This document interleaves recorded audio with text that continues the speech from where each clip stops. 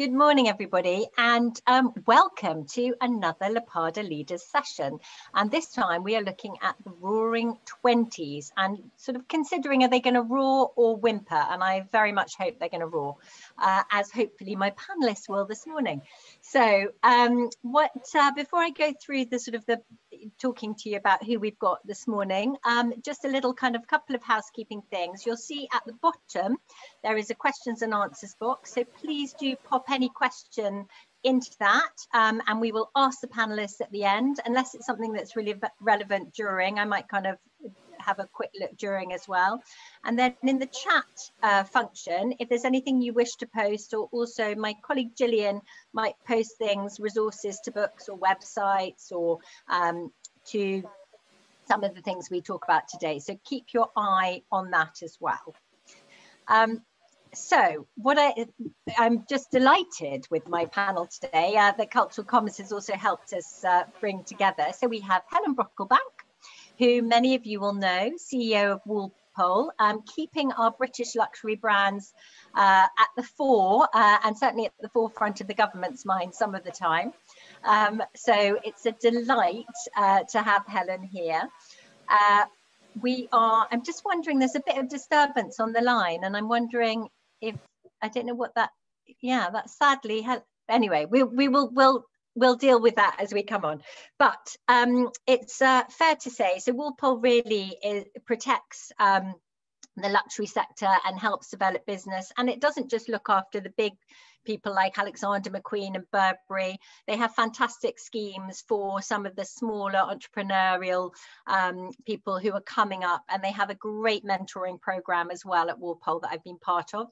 And previous to that, Helen actually sort of earned her spurs in the world of publishing with Harper's Bazaar and Esquire. And her other role as well is she's quite involved with the Duke of Edinburgh Award charity, which probably has kept Helen a little busy recently as well. So we may hear some of that as we go on. And then we also have Michael Bonsor with us, who knows everything about the luxury hospitality sector, I think, from New York to London. He started in the Pier and Four Seasons in New York, and then came to Claridge's, and I think 4 or 5 years ago was brought on by Rosewood, Forbes 5-star hotel, to develop that. And if you haven't been to the Rosewood Hotel in London, even for a drink, or I'm sure we'll hear some of the things they're doing at the moment, but it is a great, just beautifully designed. And I'm sorry about the telephone ringing in the background.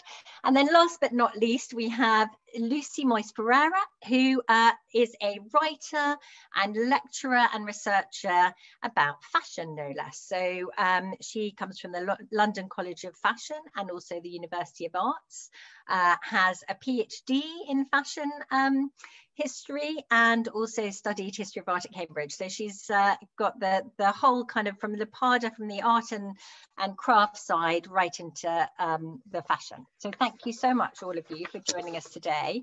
And I thought what we might do is, obviously we've got different questions to go through, and some will be more relevant to each of you, but I thought we might start with a sort of scene setting as to where we are to each of you now. And I was going to start with Helen. And really, just with this sort of lockdown behind us, what are the consumer trends that you think we'll see that are emerging now? Well, it's so interesting, isn't it? Because we've had 14 months of really being able to think about this. But the thing I would say is that a lot of the trends that we're seeing, and Michael will agree with me, are things that were there before. So we were having really big conversations about how does physical retail work with digital. You know, that's not a new conversation, but that's accelerated enormously over the last 15 months.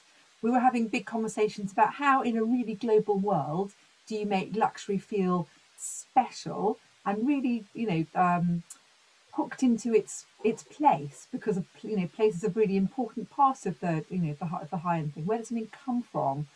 What can I get something I can't get anywhere else? Has it got that kind of rarity factor? And the kind of sense of, what does beauty mean? What does luxury really mean in a world where we are very, people are fortunately affluent.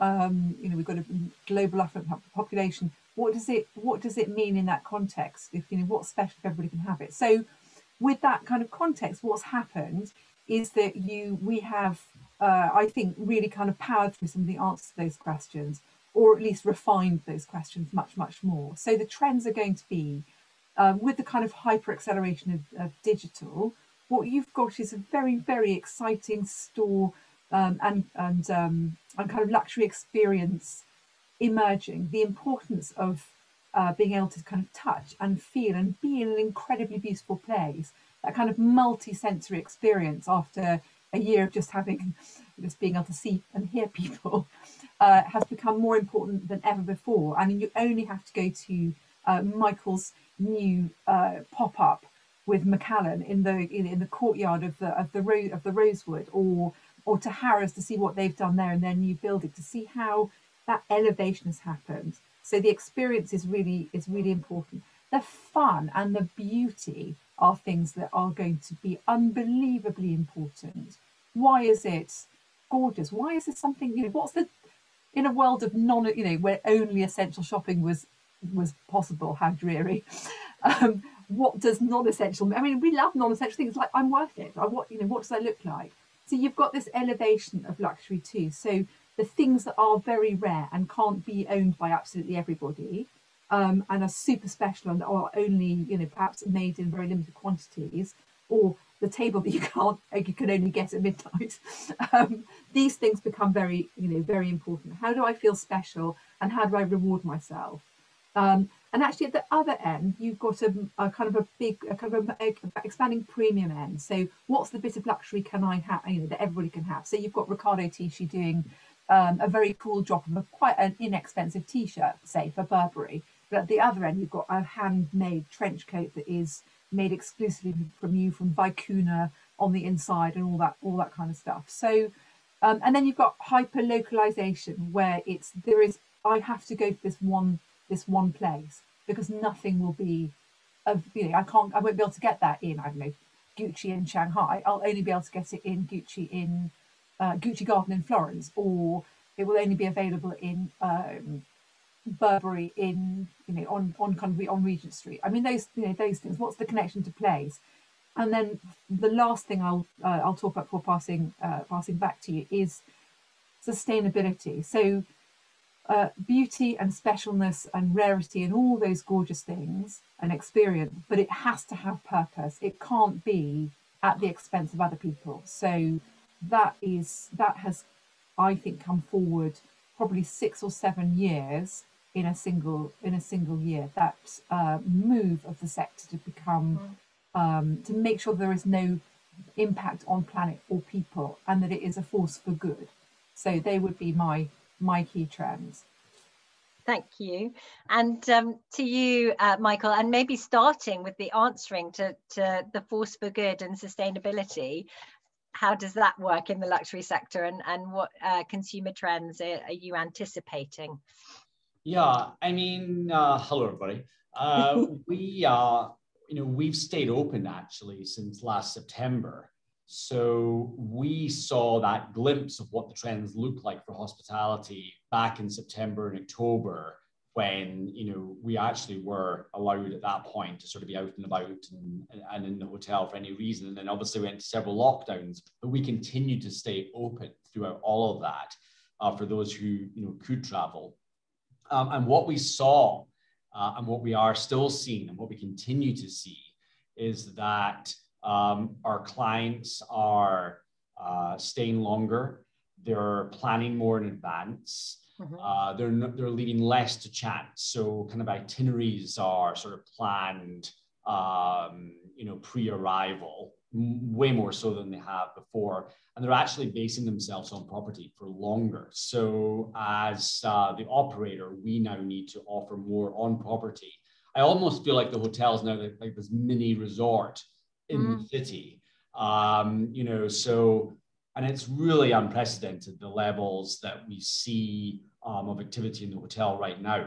I mean, we've accepted, I think, almost now 14,000 reservations for al fresco dining. And actually, I was talking to somebody about this yesterday, how we didn't have enough al fresco options in London, I don't think. I mean, our summer isn't that terrible. I'm from Inverness, Scotland, so I know what bad weather can be, and London has pretty decent weather. We should have been much more al fresco to begin with. Like, all these terraces should have existed in the first place. Yeah. So, and I think that's going to continue all throughout, hopefully for the rest of the year. I mean, if we can, we'll try and keep as much of that al fresco in place. Wellness as well, health and wellness. I mean, yes, we've all needed to get our eyebrows done and our nails attended to and a few other bits and pieces.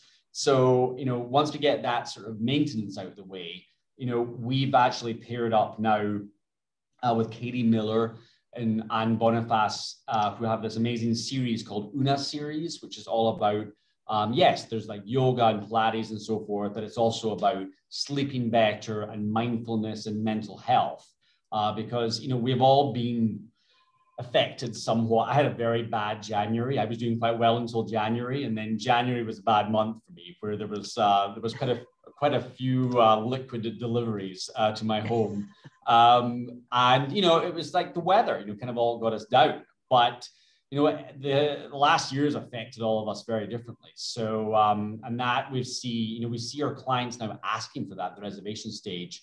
And booking spa appointments at the time of booking the room reservations, and restaurant reservations. So there's a lot more getting booked into the property.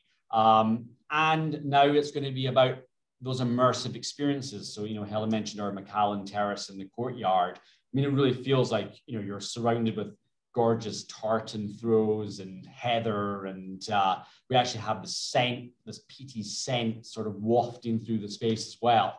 Because at one point when we were designing this, we thought, we might not even be able to get up to Scotland, and let alone sort of get on a plane and go elsewhere. So, let's try and recreate a bit of that in the centre of London. And then we've got all these lovely masterclasses. You can do pie masterclasses and learn about gin and all these other things that people are signing up. I mean, a lot of these classes are sold out through the summer already. We just can't wait. So. Yeah, and I think it's interesting, the sort of multi-sensory that Helen mentioned and you picked up on is texture, feel, and also smell. That we've been around in our own little silos, and you kind of stop smelling yourself. Probably a good thing, but actually that kind of wonderful thing about walking past wonderful sort of perfume shop or something, it's just sort of wonderful. So I totally get that. So over onto Lucy, I'm just thinking, we're taking off the yoga pants and the sweatshirt, possibly we want to put our lovely dress on, just thinking about consumer trends, but I'm thinking we probably need to layer it up for a little while if we all want to enjoy our life to the full outside. So what are you seeing as the sort of fashion consumer trends coming out at the moment? That's right. I mean, hi everybody. And yeah, I think there is a pull in two different, quite opposite directions, because fashion does have such a central relationship with us, our body, how we feel, how we interact with the world. It is literally the physical boundary between our skin and the outside and the public, which is not something we've been sort of dealing with so much over the past year. We've been very much sort of inside, kind of dealing with our own sort of private realms. So sort of going out can feel quite daunting, and fashion can play a role in kind of helping us to navigate that. So I think on one end of the spectrum, we have been kind of used to living in more comfortable clothing, this kind of seeking coziness. And in terms of consumer trends, there has been sort of a push of things like athleisure. It was already a trend before, but I think COVID, as Helen mentioned, it has been a catalyst. It has sped up a lot of these trends. So I think athleisure, sort of comfort wear, that is going to continue, and it will be sort of pursued by luxury brands and consumers, and thinking, how can we elevate that and sort of make it more special, more luxurious, more tactile, thinking about how sort of materials feel on the skin. And in some ways, this can also be sort of quite comforting psychologically. It is this barrier, we can feel cocooned, we feel safe. But on the other hand, there is this sort of change, the shift in energy, and people are excited and people do want to celebrate. And walking around, you can kind of sense that in the air, and you sort of see people starting to gather again in parks, outside, which is brilliant. So there is this idea of sort of wanting to express that through fashion as well, and kind of have that sense of decadence. I mean, thinking back to the 1920s, we all know that the flapper dresses and how exciting and exhilarating that was, how the sort of clothing would move in a dance hall, thinking about sort of the different trends, the rising hemlines, exposing more skin. So very, very exciting. But again, with things like the war and also the flu pandemic in 1918, again, they sort of acted as catalysts. The Roaring Twenties weren't completely new. It was just kind of sped up from trends that were already starting to develop beforehand. And I think we're seeing something very similar today as well.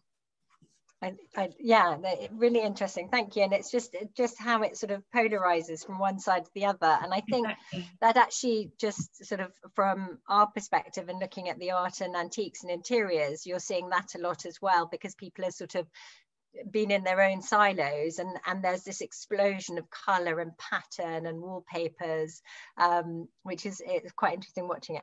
So I think what's quite interesting as well, and certainly I've been seeing this in some of the work I've been doing, and maybe it is related a little to the hyper acceleration of digital that Helen mentioned. But what are the opportunities, do you think, that we've seen through the pandemic? And starting with you, Helen, I think it'd be quite interesting to look at where people have actually developed and taken advantage of this sort of strange situation we found ourselves in.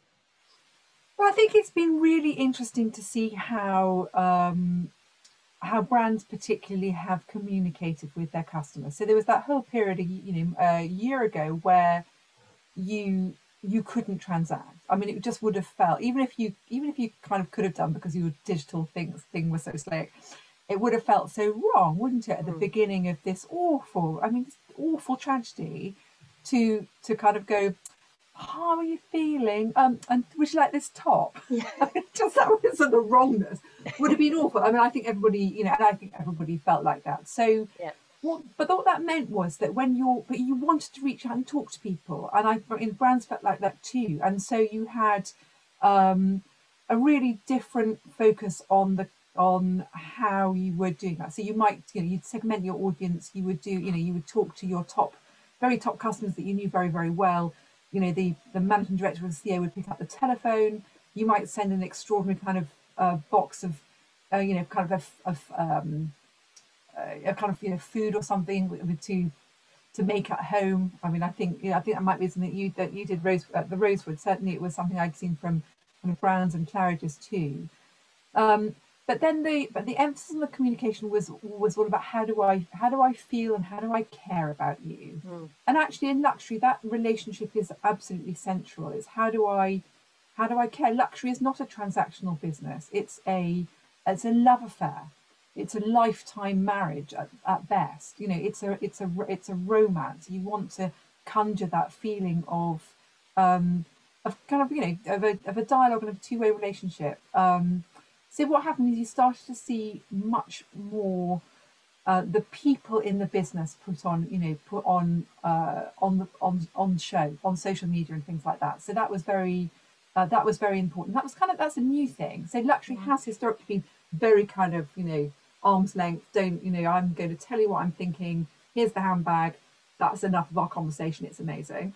And then it became very human, I think. So you saw the farmer that was growing the grain that went into the whiskey in the distillery. You saw the person in the hotel who was making the housekeeper who was kind of making the beds, or kind of or the people who were making the meals that were then going to the kind of to feed the NHS in the case of the Berkeley Hotel, for example. So you started to see the maker, and then as things have evolved, that very personal, very intimate relationship that was kind of always there has become even more so. It's become a real dialogue between customer and maker and brand. And I think it's brought everybody closer. I mean, here we are in our own homes, aren't we, talking? And I think that's a new thing for a luxury brand to kind of do, to kind of, you know, my home to your home. And so I think that intimacy is really built on what luxury is all about, and that, you know, that kind of sense of emotion. Yes, is that something that you felt? Yeah, no, yeah, and just over to you. I mean, I was just going to pick up, I think it's something that's been very interesting looking at the art galleries. Certainly part of it is because they're not able to do all these fairs and stuff, but actually how they've developed the relationships with their current customers has been really interesting. And I think that's interesting seeing how that's happened in the luxury and hospitality sector as well. But Michael, what opportunities have you spotted from? Yeah, I mean, initially, I think there was, this, I remember back in February last year when I was asked by somebody in a town hall meeting, one of our members of staff, will the hotel close? You know, is there a possibility of the hotel closing? And I, of course, was like, absolutely not, that would be insane. And then sort of 3 weeks later, we were closed. But I think initially then we're all in a bit of shock, but we kind of got onto virtual communication. And what we were doing with our associates immediately were actually talking to them and communicating with them as the most we ever have, you know, and over communicating and being really transparent with them, and, you know, getting to actually know our team, I think, and closer, you know, we were all sort of bonding together much closer. Then we sort of went into the community. We were sort of giving back to the NHS, cooking meals, delivering food parcels, you know, delivering sort of nice things to families that were sort of stuck in London, visiting sort of sick relatives and things like that. And that really brought all of us together, you know, in a great deal too. And so many people volunteered their own time as well. And then we kind of moved into that next phase about what are our clients doing? You know, what can we now do with our clients? And to what Helen just said as well, you know, all of a sudden I'm talking with clients in my home. I'm today in the office, but, you know, which was so unusual. And we were actually managing to connect with clients who have incredibly, you know, high powered, you know, very time short lives. But you know what? We all of a sudden had an hour to chat on, you know, Zoom, which, you know, we can barely see each other in the lobby in a normal day for 2 seconds, you know, or I missed them on check-in or I missed them on checkout, and then we've got to wait another week. So all of a sudden you're getting to know your clients a lot more. And I must say the staff, you know, such as the bartenders, you know, especially the bartenders and the chefs, all got on board and starting just honing their skills. You know, so they were hosting online cocktail classes. You were getting insight into their personal lives, you know, and I actually have taken a lot from this because, yes, you know, we're actually on social media quite a lot talking to our clients. And yes, and you can post a cocktail being made, and you can post, you know, a beautiful a dish. But actually, when we were posting content, you know, if one of us is on camera, actually passionately talking about our product or our service or the hotel, we were getting thousands of more views on that, you know, and all of a sudden we're like, well, yeah, we're a people industry, and actually people want to hear from people and see people and hear from you. And I think also what it's done for the business is I've never understood my business better than I do today. You know, we were forced to diversify. So when we stayed open from September, you know, the business that could travel, production, filming, shooting, photo shoots, all of that. I mean, I know more location scouts now than I do, I don't know, whatever, alcoholic brands. I mean, you know, and we're just about to do another huge filming in 2 weeks' time, right before we open, for a major TV show. Are we allowed to? Are we allowed to know?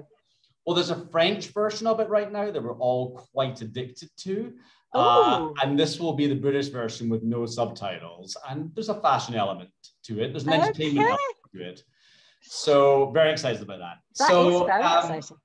But all of a sudden, you know, we have this whole new market that we weren't exposed to before. Yeah. We've got to know, you know, the corporate client has kind of stayed at home a bit right now.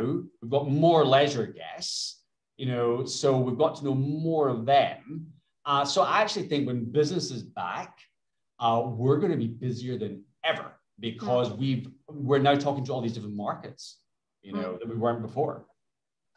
And yeah, and that sort of that ability to pivot and find new markets, but still be in touch and you know, keep that relationship with your current customers or your clients and build that is fantastic. I just wanted to say, it's so interesting, isn't it, how the opportunities that you thought might be there. I mean, you know, we talked a lot about pivoting at the beginning. Are have been huge. I mean, we've got to hang on to that. But the most important thing I think we've all learned that is a lesson, but also the big opportunity is this, exactly as Michael's saying, it's, you know, luxury is about being human, isn't it? Yeah. And it's taught us above all the importance of how to be together when we're all apart. And actually, you know, mostly in business we are all apart. So, but you can still bring people together, and how to care when you can't reach somebody physically. And I think that's going to be a really big lesson going forward that we must not forget, because it's at the heart of everything that is the opportunity of recovery. Very good. I think we need to kind of just, you know, cut that and share that message, but I totally agree. And just sort of moving to you, Lucy, and it was one of the things I was thinking about as we're having these conversations, is actually how is that intimacy translated into the fashion world? If we have been in people's homes, how have those kind of the front row, you know, is now virtual in terms of fashion shows and everything? How has the fashion industry coped with this in terms of making themselves human and you know, bridging the divide, let's say? Of course, that's absolutely right. And I agree with both of you. There has been this sort of huge sense of intimacy we're finding. We're all sort of inside each other's homes for really the first time often. We're thinking about this on a large brand scale. And of course, this has completely sort of accelerated changes going on in terms of fashion dissemination. And for example, runway shows. I mean, there have been digital shows before many times, but now it really feels like the landscape has completely opened up. I mean, sort of going back through history, I mean, we've had fashion film for over 100 years. Surprisingly, if you went to the cinema in the 1920s, you would see before your feature film, a fashion film kind of telling you what the latest trends were and what to look out for. So that's sort of one side of it. But, you know, 100 years later, you do get sort of fashion film being used within runway shows, so sort of a live audience and possibly using video content on the actual stage or an installation. But now we're more and more sort of inviting audiences to actually visit these shows from their own homes, using their own devices, their own computers. And this really has sort of opened up opportunities for creativity and sort of disseminating fashion in new ways. So, for example, how do we kind of create that sense of intimacy and tactility? So designers have approached that in different ways. I think a really good example is J.W. Anderson, the show in the box concept. They've done that a few times now, but sort of sending audience members, fashion editors, an actual box containing physical, tangible items that kind of relate to the show, almost like a mini exhibition to kind of give that sense of intimacy. So sort of bringing the audience there, sort of even if it's not physically together, they're kind of experiencing those tactile elements. Another really interesting example is Moschino. He recently used dolls, sort of marionettes that were sort of manipulated to create a catwalk show, which again is really interesting because it picks up on sort of things that have been done in history out of necessities, sort of looking back hundreds of years. That's often what would happen in place of what we now have as the runway show. Designers would send out sort of small dolls and kind of smaller versions of their clothing. It's also been sort of a tool used by designers, someone like Madeleine Vionnet working in the 1930s, using a doll to sort of develop her craft. And then we see now sort of Moschino actually taking that forward and sort of exploding it really, creating an entire catwalk show, including audience members. So you can even pick out certain characters like Anna Wintour sort of characterized in the show, and everything's miniaturized. So it's quite exciting. I think it really has opened up to a lot of scope to have fun with fashion and find new ways to kind of communicate it. And do you think that we'll kind of move away a little bit from that sort of seasonal conveyor belt in needing to sort of have, you know, 4 seasons coming out, and that people have a little bit more time to create, or do you think we'll move back to that quickly? I think absolutely there is a push to sort of really slow down fashion. I mean, our lives over the past year have been sort of forced to slow down by necessity. And I think that is really important. I think sort of you've both, Michael and Helen, already touched on this idea of sustainability and how we've been considering it for years, but right now it just seems more important than ever. We've had this time to kind of stop, think, reflect, slow down. So I think fashion will become slower by necessity. And brands are thinking, is there this need for the typical defined collections? And I think, it's becoming more important to produce a collection, not just for the sake of it, because the new season is due, but because there is a development, sort of an act to be kind of shown and displayed. So I think there will be kind of a move away from those traditional categorizations. And I think fashion will become a little bit more fluid, a little bit more open. And we're also seeing that in terms of sort of genderized collections, a lot of brands are becoming gender neutral. So why do we have to divide it into women's wear and men's wear, for example? So again, it gives us an opportunity to kind of reshape things according to society, how it is now. Yeah. I mean, even in children's wear, I know some shops are changing it there, which is, a relief, because it makes no sense, some of the divisions between some of the clothes at all. Absolutely. That's only been done fairly recently. Looking back, babies were all dressed the same. They'd all have a white dress, for example. Yeah. Thank you. Really interesting. And Michael, back to you in that, I mean, clearly Rosewood is flourishing in these sort of strange times, but actually when I've listened to quite a lot of other hotels talking about their bookings, the percentage of international bookings for them are obviously slowed down considerably, and things are changing perhaps in terms of some of the local audience. But how important is it going to be to the lifeblood of the hospitality sector to get borders open again in terms of central London, really? Absolutely. I mean, there's just not enough Brits to go around to sort of, fill up all London hotels, especially. And, we've been talking to a lot of our clients just in the last few weeks. Everyone's first trip is out to the country, out to the coast, up to Scotland. It's the city trip isn't exactly on everyone's number one destination initially. And I think London didn't really recognize that the first time around. So we've had, we've had a little bit of confidence from the Mayor's office and from London and partners and other partners, Visit Britain and so forth, to really focus in on London and make sure the message is very strong about London's safe, everything's reopened. There's there's X festivals planned through the summer to attract people in, because London occupancy was the last occupancy to come back when it came to sort of hospitality last year. So, but I must say, 45% of my clients American, then, sort of European, Asia, sort of domestic after that. So the New York Times came out with an article over the last weekend that they sort of foresaw American travel happening end of May, early June. And I must say, not that that's sort of legally been announced, and Boris hasn't got up yet to tell us what we're going to do or not to do, but the New York Times seemingly was taken as gospel, because we probably received a couple £100,000 worth of bookings from American clients between Saturday afternoon and yesterday evening. So I need to write a thank you note to the New York Times. Yeah, but, the power of press. But our American clients are absolutely desperate, and thank God their vaccination program, all of a sudden shot out of nowhere. And actually, most friends I speak to in New York have at least had one, if not both, vaccinations already, and sort of all different age groups. So I think, the consumer confidence, I would say, over the last 7 days has taken a dramatic turn. And over the last 2 days, we've had about 15 calls with Middle Eastern, so royal families, directly with the sheikhs or princes themselves, or sheikhas, and with some of the family offices. And although there are a few issues to iron out with that group, as far as their restrictions, they're really hoping for a sort of end of Ramadan, end of May, early June to start arriving back into London too. So honestly, these conversations we're having right now, I thought wouldn't be happening until sort of September. So I feel like we're a quarter ahead of ourselves. I mean, we're at least, you know, sort of 3 months ahead of schedule in my head. And I think it's really encouraging. I think honestly, it's going to pop.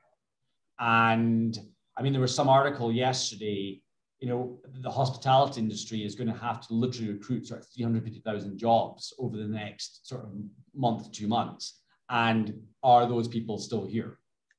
Yeah. Question mark. Question mark. Yeah, we will find.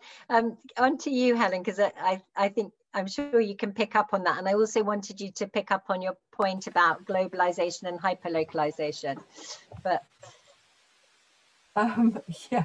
So I think, I mean, it's, I think as what luxury is an ecosystem, and particularly in, you know, in London. So what Michael is saying about the early bookings, or, you know, or bookings starting to come back for end of May, beginning of June, rather than September, which I think is when we were all thinking about it, is absolute music to my ears. Because then I think immediately Savile Row, which is a sector which is so important to the whole experience of the sector, and absolutely plays that point of hyper-localization. You can only get a proper bespoke Savile Row made, tailor-made suit on, you know, by what, you know, in that place.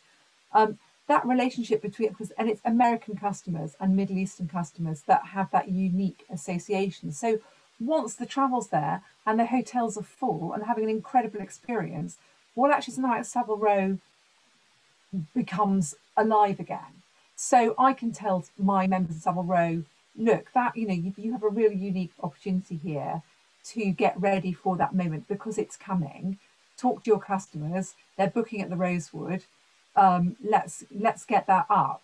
And then as an organisation, we start thinking of what is it that makes the UK really unique. You know, we've got, you know, we talk in general terms about incredible creativity and beautiful, and a kind of that confluence of heritage and history, but modernity and coolness, you know, kind of simultaneously, kind of palaces and punk rockers. I mean, that, you know, the Carnaby Street and Blenheim Palace. I mean, those are kind of slightly old traits, but that, you know, London and the UK.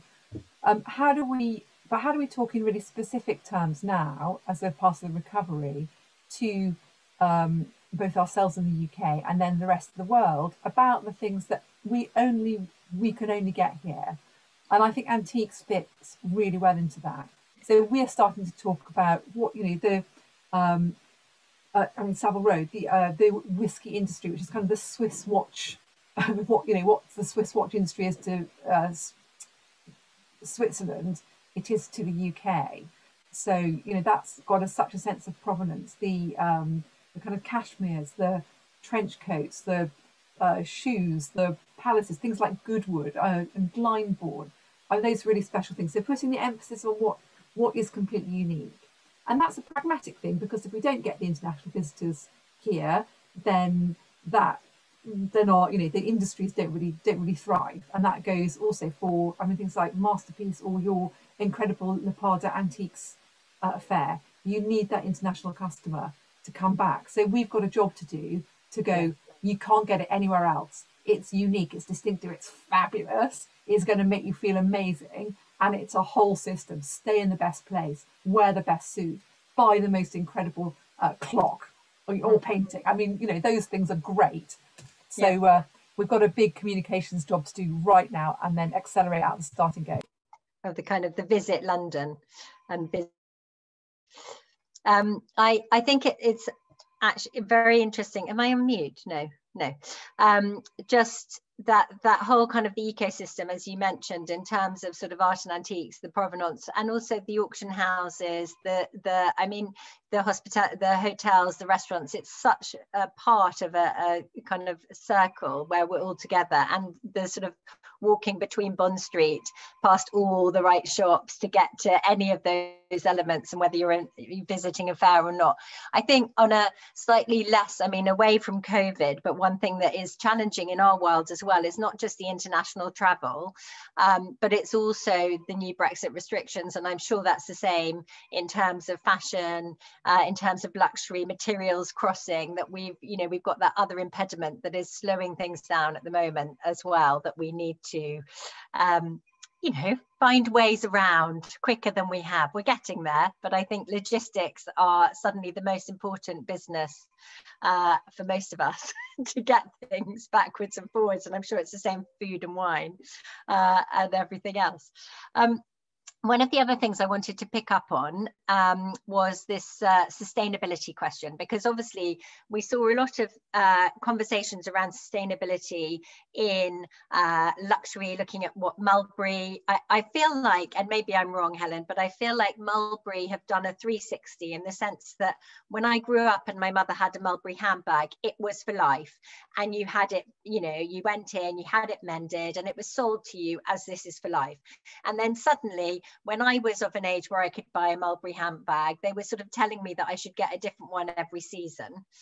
And now I feel like they've gone back to their roots, that there are very fashionable, interesting handbags there, but actually they really want you to look after and go back to the shop. And it's interesting. And all of these messages were coming through before COVID. And I wonder whether they're going to come out the other way quite so much in that sort of quest for sustainability. Who would you like to take? Do you want me to speak to that one, or would you like Lucy to? Sorry. Start with you, Helen, then we'll go to Lucy and then Michael. So I mean, there's two things I want to say there. Firstly, the big picture is that actually, from our point of view, luxury has to have the only luxury is a clean conscience.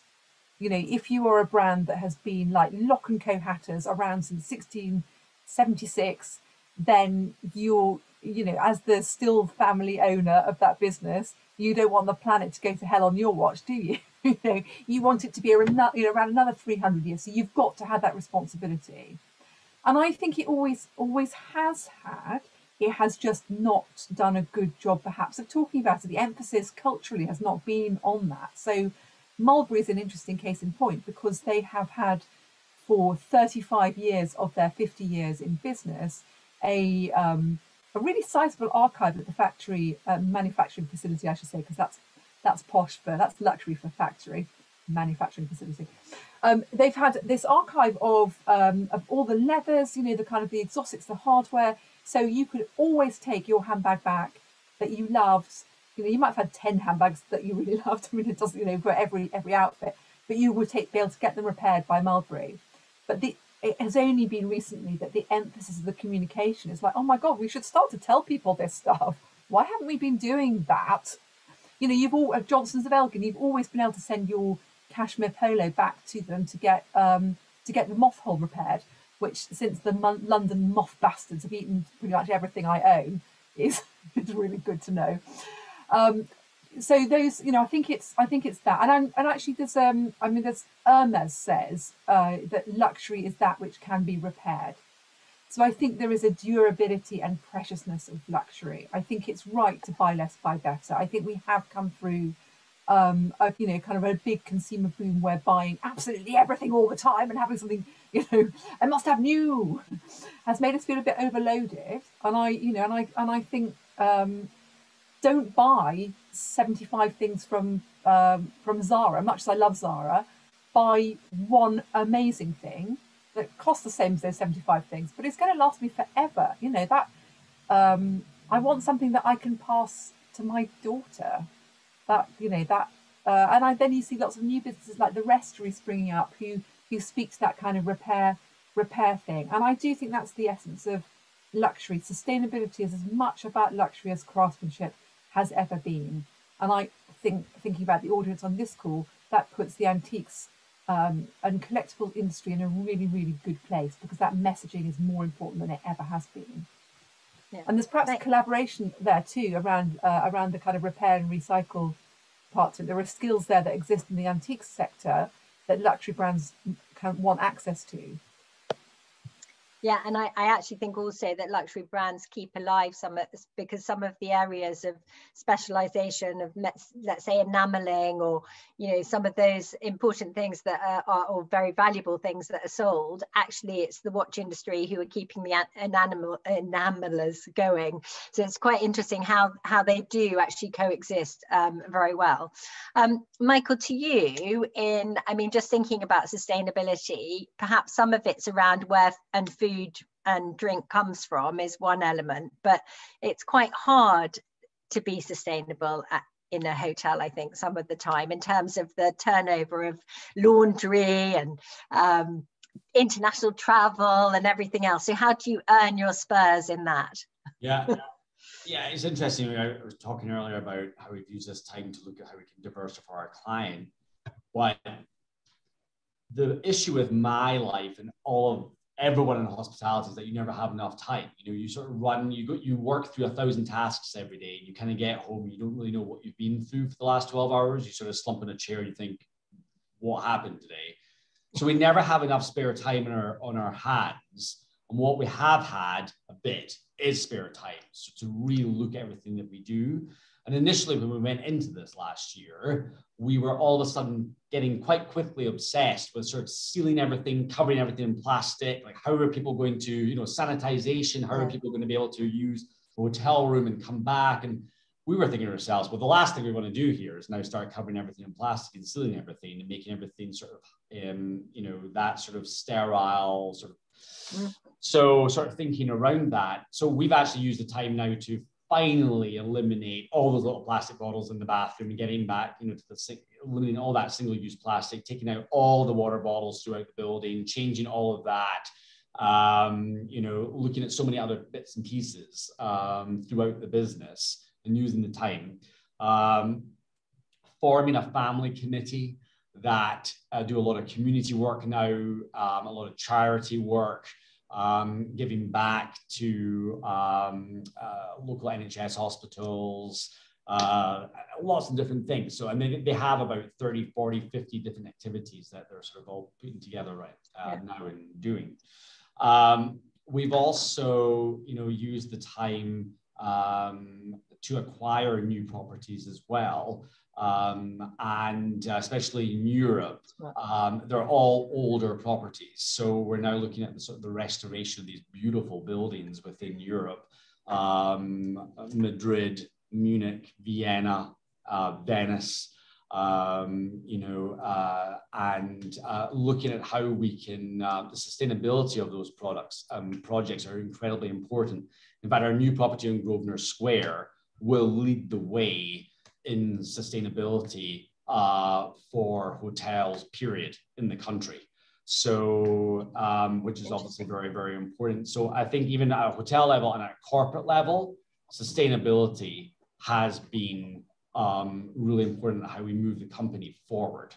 And, the company have now issued sort of lots of goals for us to all meet globally at every property. I think that's what it's given us, right? It's just given us time to sort of reflect, become a better business, better people. Because we'll never probably have that time again. Well, let's hope we don't have that time again in a way, and actually all get back to business. Yeah. But that valuable time has been given to us. And we're looking forward to sort of getting all that up and running. I think one of the things, just to comment, is I think with Rosewood is you're well known for some of your fantastic art collections that are curated as well. But I'm sure many of our members can help you use sustainable, reused, wonderful antiques in your older properties across Europe. We would love that. Furnish. We would absolutely love that. Lucy, to you, in terms of looking at the sort of fashion, I know there has been lots of chat about fast fashion and sustainability, and sometimes it seems to come from a very real place and sometimes a little greenwashing. But what do you think the fashion world has learned this year in terms of sustainability? I suppose one of the things we talked about is maybe slowing down, so therefore you are making things that are to last and less trend related. But Of course. I mean, the pandemic has really shone light on a whole range of issues, social, environmental issues, and we're sort of really thinking about that as a society. We can't enjoy fashion if we know there has been some suffering, sort of human, animal, environmental, that has gone into the production of that. Mm-hmm. And so there are brands who are really creating some innovative ways to sort of combat that. And I think also the pandemic has really shown us how important nature is. You know, the outdoors has really been escape. So we're all sort of stuck inside, but enjoying gardens and parks and the fresh air, you know, we can't be without that. So we've kind of realized how crucial it is. And I think that has actually come through in terms of fashion design. Recent collections have been very inspired by the outdoors, nature. We see that in prints and in color palettes. And, you know, it's also the fact that fashion has this huge role to play in sustainability. And we're not just sort of thinking, how can fashion sort of have a lesser impact on the environment? But brands are now starting to think, how can fashion positively affect our world and the environment? What can we do to sort of actively make things better? So not just sort of leave them alone or sort of keep them neutral, but actually be a force for good and for change. So you have some startups, for example, using things like algae within their clothing that can even sort of do things like photosynthesize, actually improving air quality and our environment. So it really shows how important and how exciting fashion can be, and the sort of really big role that it plays within that. Of course, I love that. I want an algae jacket. I mean, that is fabulous.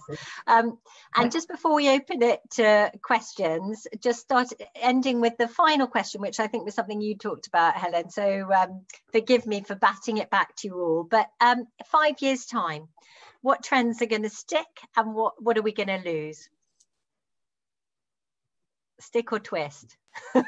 That's so interesting. I think you'll see the store or the physical experience in luxury becoming a kind of, you know, an extraordinary opulent palace, which not that many people will be able to go into. But when you're in, it will be like all of your, I don't know, somewhere between the V&A and Glyndebourne and the Rosewood all combined together, but with things you can buy. I think that the specialness of that, the beauty of that is going to be really really interesting. But at the same time, the acceleration of digital is going to just continue. I think that pace of change is going to be interesting. But I think the more things change, the more they stay the same. So that idea of beauty and preciousness and uniqueness is going to kind of stay and get more and, you know, kind of more and more. I think we'll also see. I hope that we'll see a huge focus on sustained focus on what we're doing with sustainability, and also about how does that play with the customer. So brands are doing a lot. The legislative framework is quite interesting, but the consumer needs to kind of come and put their money where their mouth is, and I think kind of take responsibility for that drive. And brands have to help. You know, how do I get rid of the packaging that all my stuff on the internet's come back with? You know, how do I understand that actually getting something delivered to me is possibly a bigger environmental hazard than me tootling off on the tube to the shops to go myself? So I think those things, but beauty and joy and you know, and kind of experience are going to be the things in 5 years' time that we will love and relish. I love that. And Lucy, to you, what's your thoughts? Oh, I really think that fashion's sort of social conscience is here to stay, and it's only going to deepen. It's only something that brands and consumers are going to be pursuing sort of in even more detail and trying to take even further. And also on a practical level, I think masks are something that are unlikely to go away entirely. I think they will stick around. I mean, they were already sort of widely adopted elsewhere, sort of in Asian countries for quite a few years now, for example, and people have got into that habit. And we do think sort of maybe it does serve a practical function sort of even outside of a pandemic, for example. And we see sort of brands sort of engaging with that and even sort of finding different styles. How can we make a mask luxurious? How can we differentiate that? So I think that's something that is going to stay as well, perhaps to a lesser degree, but it's not going to go away entirely. it's another way of showing our personality, isn't it, by That's the masks right, we exactly. choose. Although I find it, for people who are hard of hearing, it's so difficult watching how we need to find something that isn't just something that's like a spittle shield for those who need to be able to lip read. And Michael, what about you in terms of what trends do you think are going to stick and what's going to go? Yeah, I mean, sustainability, absolutely, for sure. I think we were always in the luxury hospitality sector, we were always saying, we can't do that. It's not luxury. We can't, you can't not say the sheets are changed every day, or even again on turn down. Like some hotels are, twice a day, but you can't say that you might do otherwise. It's not luxury. That person's spending £800-900 a night for that hotel, and need to offer those services. You can't not package, that delivery in a certain way. You can't not have layers of tissue paper and packaging because it's not luxury. But actually, when you unpack that box now and you're tossing all that stuff onto the floor, most of us are thinking that feels a little wrong. So we actually now, and I think we've all woken up a bit in luxury to say, you can't say that now. We've got to get onto this and move this forward now. That's really taught us that.